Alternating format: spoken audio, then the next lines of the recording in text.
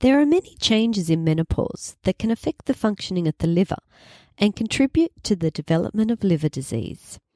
I'm your host, Jennifer Harrington, and today on Menopause Natural Solutions, we are talking about the importance of good liver function in menopause.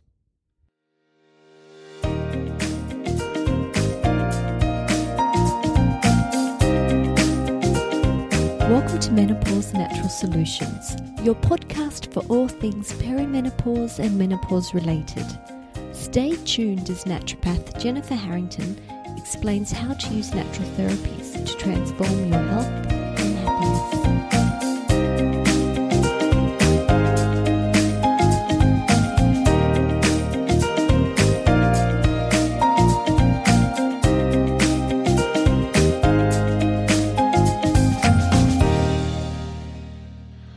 Welcome back, ladies, and a big hello to all my Turkish listeners. During the week, I received a notification to say that this podcast had reached the #1 position on the Turkish alternative health chart. Wow. Just wow. A massive thank you to everyone who helped make this happen. And please help me keep this momentum going. The more women I can reach and potentially help during this difficult transition, the better. You can help me do this by leaving a 5-star rating, writing a review, and sharing the podcast with your friends. Now on to today's topic of liver health. Chronic liver disease is currently the 12th leading cause of death worldwide. For menopausal women, their risk of developing liver disease is increased as our estrogen levels reduce. With the reduction of estrogen comes changes within the liver itself. Data has shown an approximate reduction in function at 1% a year starting in perimenopause. Findings include the reduction in liver blood flow and volume, overall liver function, and a reduced ability for the liver to regenerate. In menopause, the main form of estrogen changes from estradiol, which is produced in the ovaries, to estrone, which is produced in the adipose tissue and the liver itself. We need the liver to produce estrogen now, but we also need estrogen for the proper functioning of the liver. So it's a little bit of a catch-22 there, and hence this is potentially a time of increased issues within the liver itself. Symptoms your liver isn't coping well include headaches, itchy skin, pain in the upper right quadrant, which is actually in the lower part of your ribs, fatigue, weakness, nausea, easy bruising, swollen ankles, brain fog, skin pigmentation, insomnia, weight gain, constipation, and more. And a lot of you will probably say, hold on, they're the same symptoms I'm actually experiencing with menopause. So what is it? Is it the reduction in estrogen, or is it the reduction in the liver's ability to cope and to function? I feel it is really important to have an annual liver function test. That way you can see what's really going on. And for more information on testing and on optimal results and also treatment if there's any abnormal results, please consider joining my online retreat. The online retreat is my membership program. It's sort of set up to mimic an in-person health retreat, but from the comfort of your own home. And there is education around menopause, on optimal healthing, and on graceful aging. It really is for women who are struggling with their menopausal transition.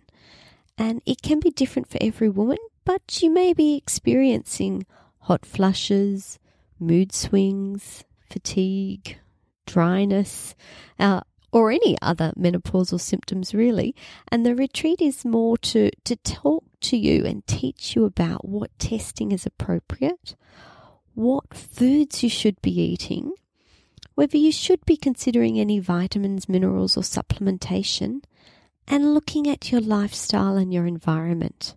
So if the retreat sounds like something that interests you, please head on over to the website and check it out. The average woman is exposed to hundreds of chemicals every day, all of which her liver needs to process. A few easy changes like eating organic foods or changing your personal care products allows the liver more breathing room. Less chemicals in, the less work the liver must do to remove them. Giving the liver breathing room allows it to go back and start processing the chemicals that it has put into storage, as it was too busy to process them before. The body can store chemicals almost anywhere. The liver prioritizes getting toxins out of the bloodstream to prevent it getting to vital organs and potentially causing death. However, they can still wreak havoc in storage. An example is your lead levels like to be stored in your bones. And in your bones, it displaces calcium and makes your bones brittle. So although we don't want lead in the blood, we don't want it in our bones either. So by giving the liver some breathing room can help to start detoxifying any toxic substances you have. But before you start any intensive detoxification regime, I always recommend that you do some testing to discover what you actually have stored. And the two tests I really like to do are HTMA, which is a hair tissue mineral analysis, which has a look at toxic metals. And I also like to do a GPL tox test, which is a urine test that has a look at toxic stored chemicals. And guys, we all live in the same world, and unfortunately it is a toxic world that we live in. I'm sure we're all storing something or other. It's just a good idea to find out what particular substances you as an individual are storing so that you can individualize a detoxification program to get them out. When we're looking at liver function, there are certain foods that we know can help to optimize it. And I'm just going to run you through a list of these foods. So hopefully you've got plenty of them in your diet. And you'll probably notice some of these foods can also be bought as supplements. So with abnormal results, this is something that I would consider, whether the food itself is strong enough or whether a concentrated supplement might be more ideal. So globe artichoke is definitely an example of this. We can have that as a food or we can have that as a supplement. Cruciferous vegetables, especially broccoli and broccoli sprouts. Certain spices, especially turmeric, but also things like garlic and ginger. Certain fruits, in particular citrus fruits, especially lemons. So even having like a freshly squeezed lemon in water is really good for liver function. Beetroot. Protein is vitally important for optimal liver function and maintenance. And protein can be in the form of, nuts, fish, eggs, chicken, meat, protein powder. Leafy greens. Now, the particular ones for liver function are dandelion, coriander, and spinach. But really, any dark green leafy greens are going to be beneficial. From fruits, I can't believe I forgot to mention blueberries. Blueberries are amazing. They are a superfood in themselves. Also, things like avocado, spirulina, apple cider vinegar, and guys, water. Your liver can't function if it's dehydrated, so make sure you drink up. But while you're having your water, consider making it a herbal tea. And these herbal teas will also be of benefit. Milk thistle, dandelion, and green tea.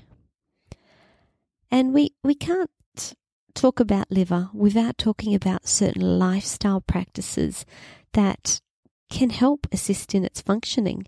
And really, guys, anything that stimulates lymphatic movement and lymphatic drainage is also going to help to encourage detoxification.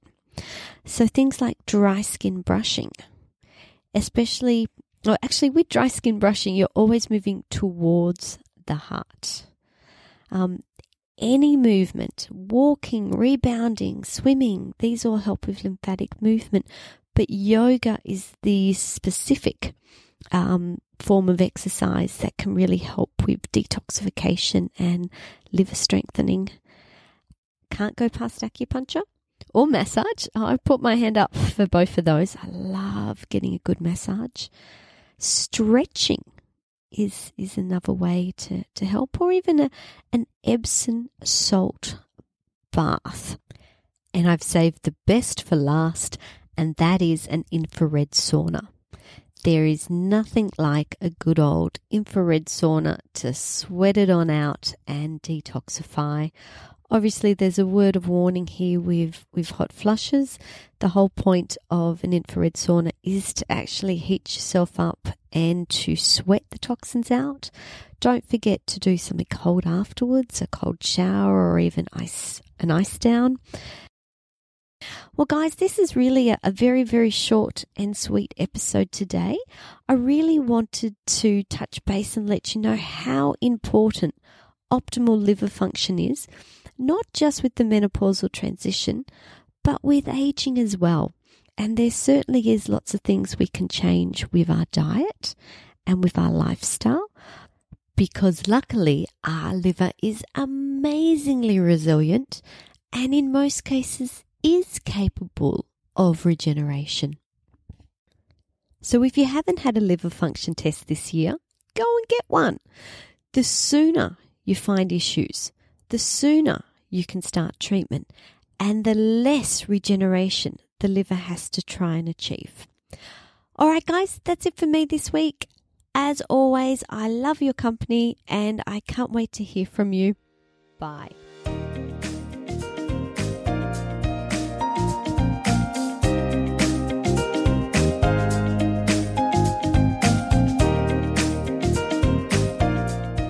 Thank you for listening to Menopause Natural Solutions. This podcast contains general information about menopause. It is provided as a guide and is not intended to replace medical advice.